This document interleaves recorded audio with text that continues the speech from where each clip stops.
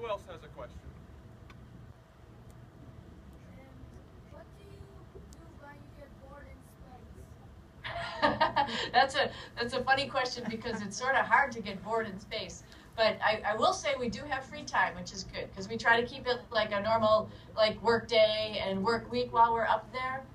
Not that you're really doing work, you're doing science experiments or getting ready for a spacewalk or doing a public relations thing or working on maintenance, like maybe fixing the toilet or whatever. So it's all sorts of different things that you're doing up there.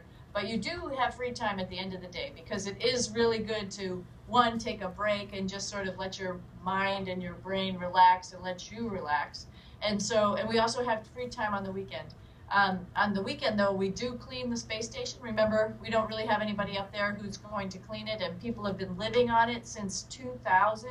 And so you really need to take the vacuum cleaner out and clean up the hair and the little crumbs that are all over the place and things like that. So we do try to wipe it down, make sure it's nice and clean for the next guy. But we have free time, so sometimes we watch movies on Friday nights, a nice time to get together and try to pick out a movie that all of us would like to watch up there.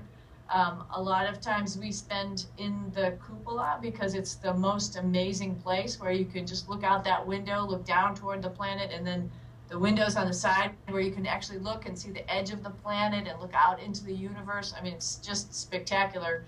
And you end up looking, of course, for where you're from, trying to identify that. Of course, we've taken pictures from all over the world while we're up there. So a lot of people do photography as one of the things they do in their free time.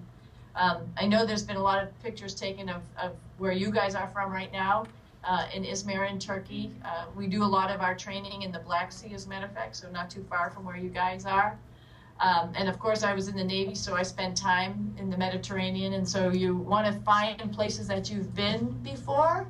Another interesting thing a lot of people talk about when they're looking out the cupola window or out the windows is, you're looking for places that are close to home, but then all of a sudden you start to see weather patterns or seasons change. And so some of the natural phenomena around the atmosphere or interaction with the ocean, some of the, the ocean blooms, how the ocean is changing, that's also very compelling and interesting to be observing and watching.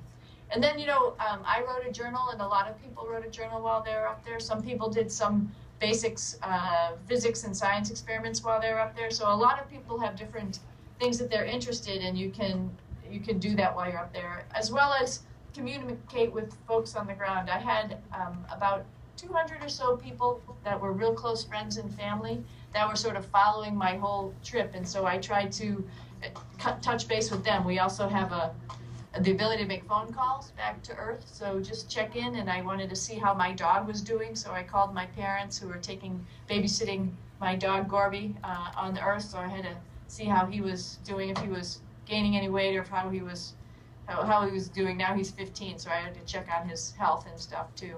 So anyway, so a lot of, we try to keep things as normal as possible, but also remember that you're up in space in a really unique place, and so you can do a lot of unique things.